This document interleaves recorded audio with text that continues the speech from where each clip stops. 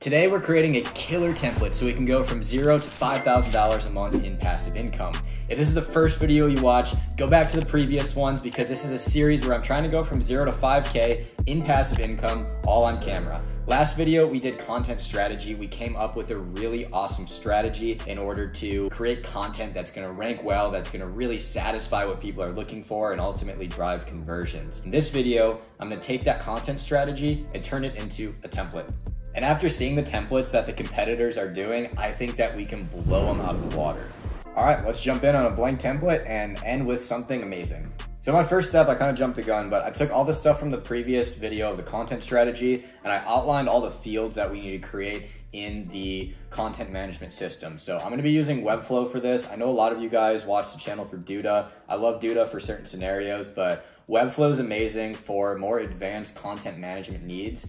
And you'll see exactly what I'm talking about, and I think it'll make sense once we start building. But essentially, I need a content management system where you can relate data to each other, but I'll show you exactly what I'm talking about here in a second. I have a pretty good idea about how I want to organize this template, but let's ask ChatGPT what its opinion is.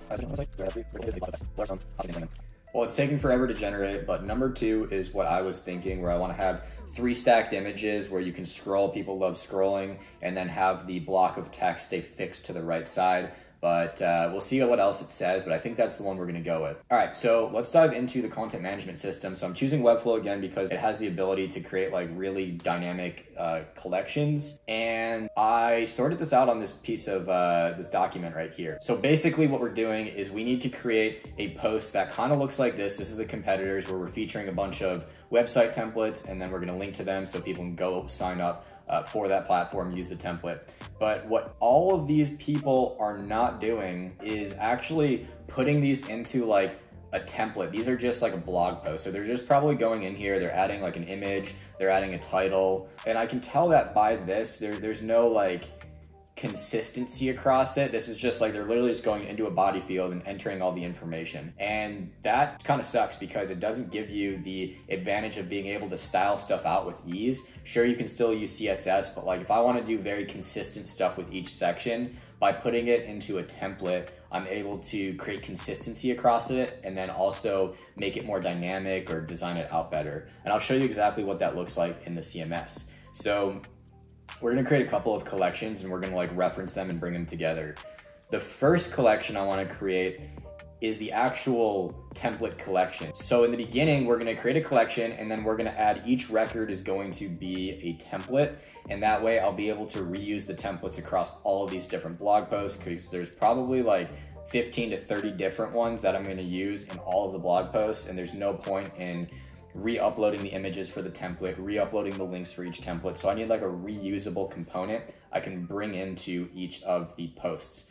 If it doesn't make sense, don't worry, I think it will once it's all in the UI. All right, we're back and I just modeled out all the data. I think I've come up with something really good and I'm just gonna like quickly share with you some of the awesome stuff that we've been able to put into the system. So visually, I think this will make a lot more sense.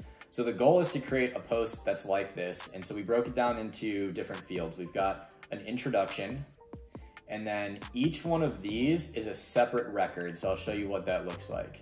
We have the templates collection. So when I go and create a new template, I'm gonna enter the name of it, the price, the link to the template, the several images, and then this got a little bit tricky, but I need a unique body for every single template, but for every single post we do. So even though we're gonna be talking about this template for photography websites and potentially wedding websites, I want to have a different body for it so that way we're able to write unique text that kind of backs up why we're using this template for photography or for weddings. And so this is a little bit tricky because I guess Webflow has a limit of either 30 or 60 fields depending on what plan you're on. And so we're gonna have to keep creating body fields for every article we do. 30 to 60 I think will be all right in the next like, I don't know, year or so. So if it becomes a problem in the future, I'll have to move it. But so after all these are filled out, and I just used Webflow has like a, fill it out with like dummy information. So I did that, so these are filled out, I've got some records. Then I created a separate collection called template lists. And in here, we have that with the name, the title of the post, the slug. We've got the intro and outro, so that's gonna be this intro here, and then the outro is gonna be the last piece of text. And then here's where we say, okay, here are the different templates I want to bring in. And so we select all the different ones, and then those are gonna display like these, although we're gonna make them look a lot better. And the advantage of doing this is once I start designing it out, I'm gonna be able to have like very good control over the design of each of those templates. I only need to design a template out once, and for each additional one we bring in, it's gonna adhere to that design. So after that, I didn't cover this in the last video, but after I got off that call, I thought it would be great to bring in some example websites. So not only can you look at the templates, you're able to look at some of the best Squarespace photography websites. And lucky for me, I've already done those in different posts. So these are just gonna bring those in. We're gonna say, okay, give me the category, photography, the platform Squarespace, and then this will be a link to that post to just create like really good content that interlinks to each other. So that's how the data is modeled out. And now it's time to jump into the design editor, start with a blank template, and then actually make all of this look really good. I'm not gonna record the whole thing. I might jump in here and there, and I'll show you what it looks like when I'm done.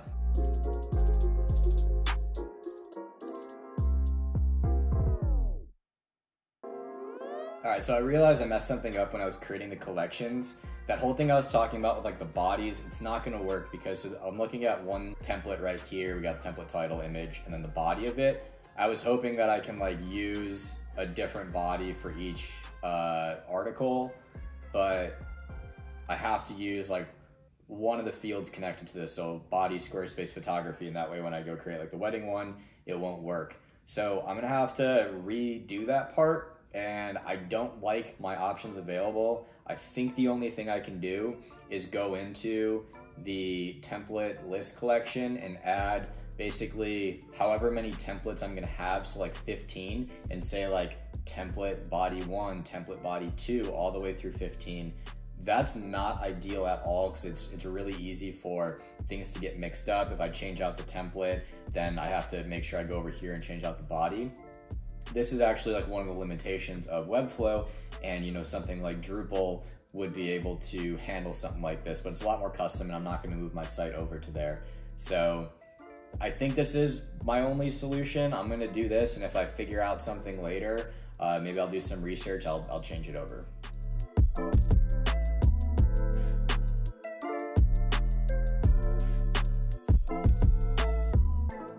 All right, so the template's coming along. I've got like a pretty solid intro. I added some fields, I'll go over it later. We got the intro, and then this is gonna be like each template, but I'm running into a problem right now where essentially I have these 3 tall images on the left and the text on the right. And if you scroll to look at the images, you're gonna lose the text. So I wanted to, this is initially what I was thinking, was to make this sticky.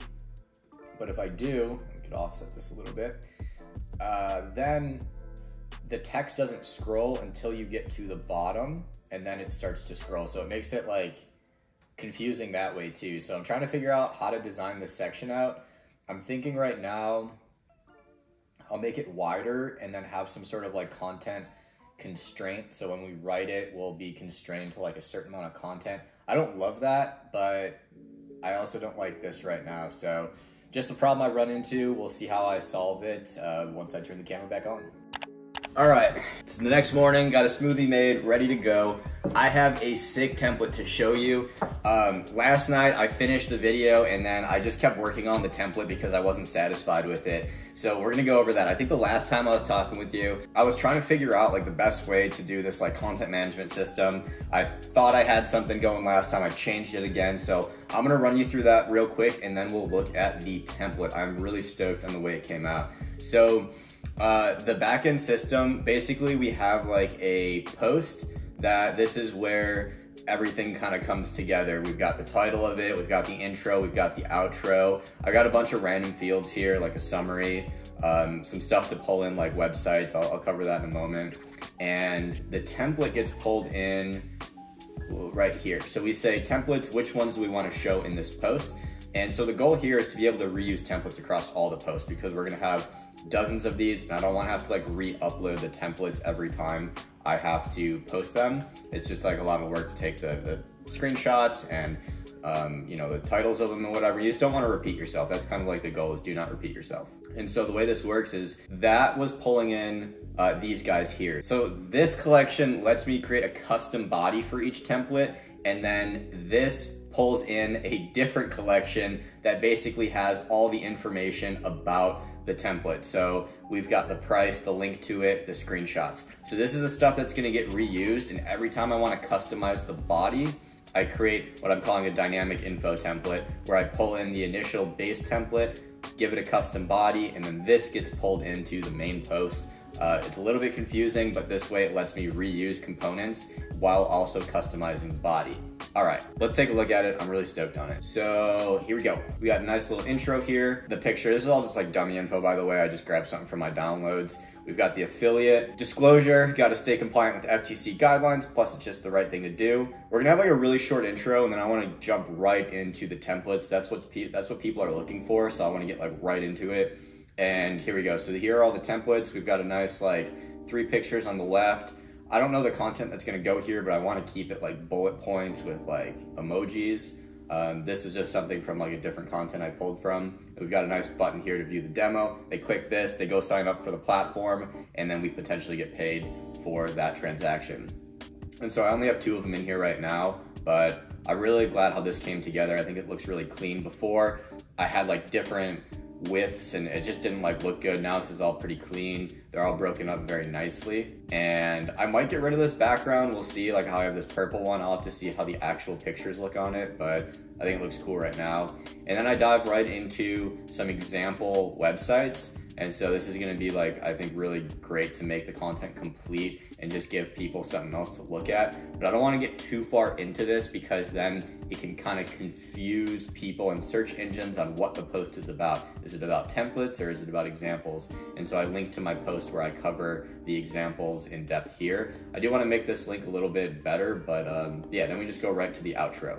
So that's gonna be, I think, the best template for this content on the internet. I've looked at a decent amount of them, and I think this is just gonna be the best. We've got 3 images, we've got like, you know, features about the template, and I think the way that we've got the floating right sidebar, the sticky right sidebar, we've got the sticky header. This is gonna drive a lot of conversions, plus a bunch of like supportive information. This is solid. I think we've got something really good. All right, the template is amazing. I think it can generate 5K a month, but we're really now getting down to the wire of, well, how well will the content perform? We've got a great content strategy. We've got a great template. In the next video coming out, May 7th, 2023, we are gonna hear from the content writer. We are gonna put together a piece of content and get it posted on the website. And then after that, we'll see how it ranks. We'll see you there.